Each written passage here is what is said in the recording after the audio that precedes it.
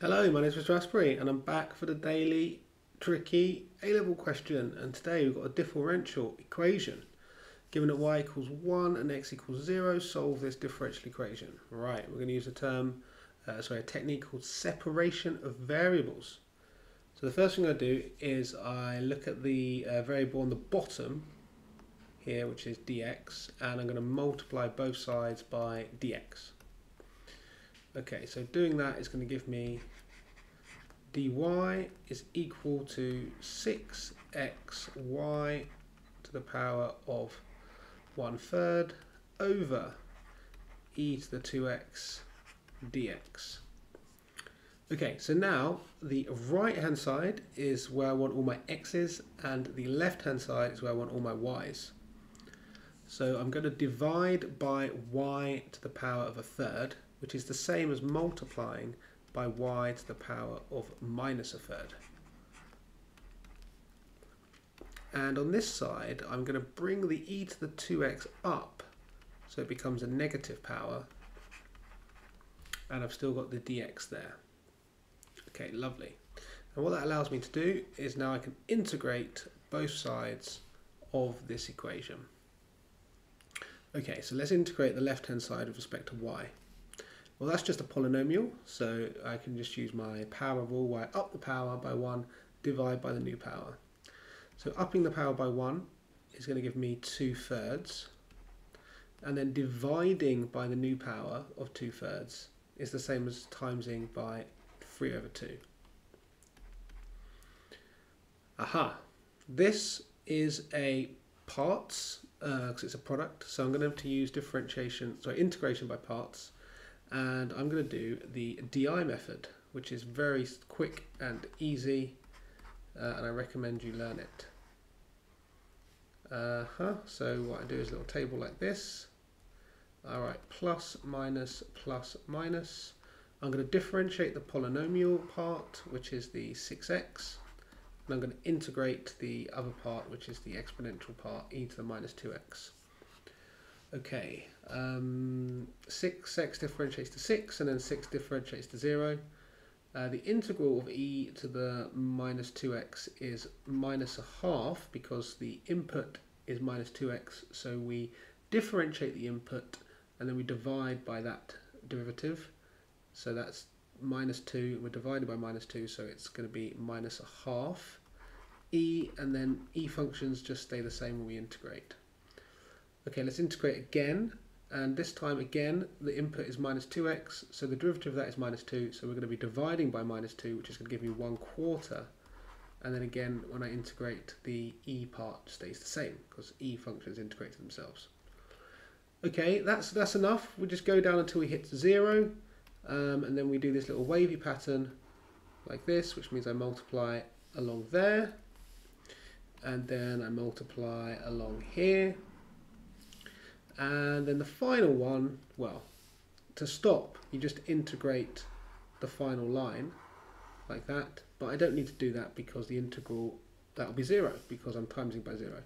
So it's just these two added together is going to be my integral. So what is that? So 6x times by -1/2 is -3x, and then e to the -2x. And then we've got a minus sign here, don't forget about that, times by 1/4 is going to be -3/2, and that is again e to the -2x, and then plus c. Now, I know I get this question a lot, but when we do a double integral, so we integrate both sides, we only need to put c on one side, because that's just enough. You could put c on both sides, but they have to be different c's, and then you could combine them to make like one big c anyway, so we just need to put it on one side. Okay, now once we've done that, we can then use our initial conditions to find the value for c. So I basically just sub in.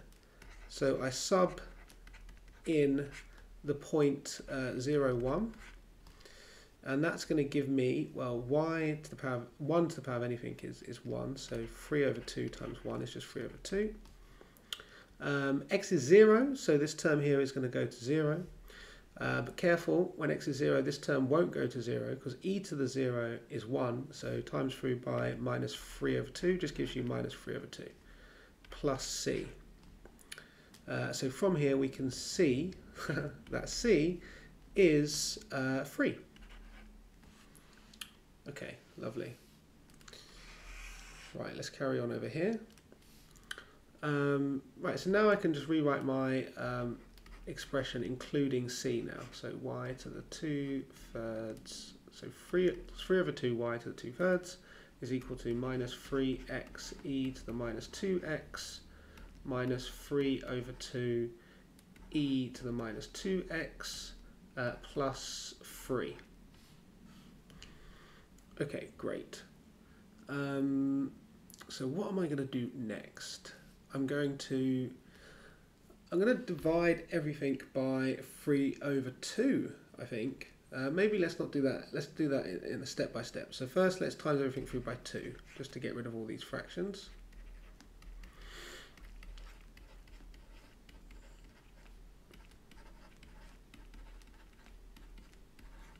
And then let's divide everything by 3. Just to make sure that we don't make a mistake.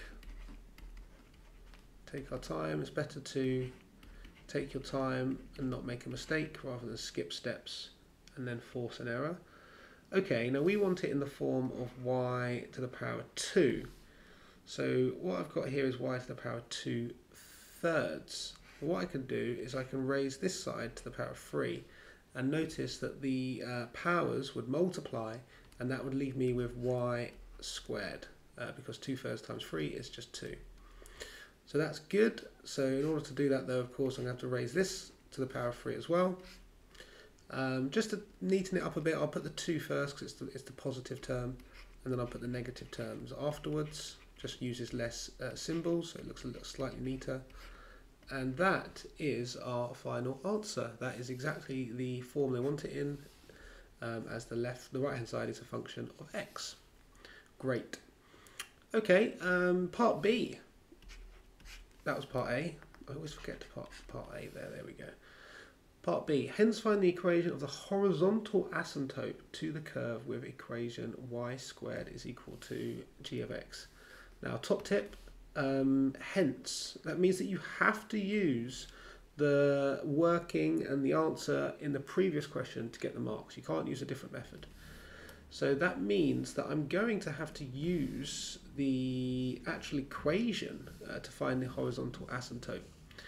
Well, when do horizontal asymptotes occur? They tend to occur when x tends to infinity. So x just keeps going along, and then y just gets to a point where it just doesn't go any higher, or perhaps doesn't go any lower. So we need to consider x tending to infinity. So when x tends to infinity, let's look at these terms. Well, what I do know is that e to the minus 2x will tend to 0, because if we've got a huge number as x, then it means that minus 2x is a huge negative number, and e to the power of a huge negative number is going to go to 0. Okay, so if that tends to 0, then what does y squared tend towards? Well, these terms are going to get knocked out, including the 2x, because the exponential term is stronger than the linear x term there. So that will knock that term out, and it will knock this term out as well. So it will just be leaving me with 2 to the power of 3. Okay, so that means that it's going to tend towards y squared is equal to 8, which in fact is going to give me a horizontal asymptote when I square root both sides of root 8. So y is equal to root 8 is the horizontal asymptote that it will tend towards. Bosh. Right, hope you enjoyed that, and I'll see you tomorrow for some more tricky questions. Bye for now.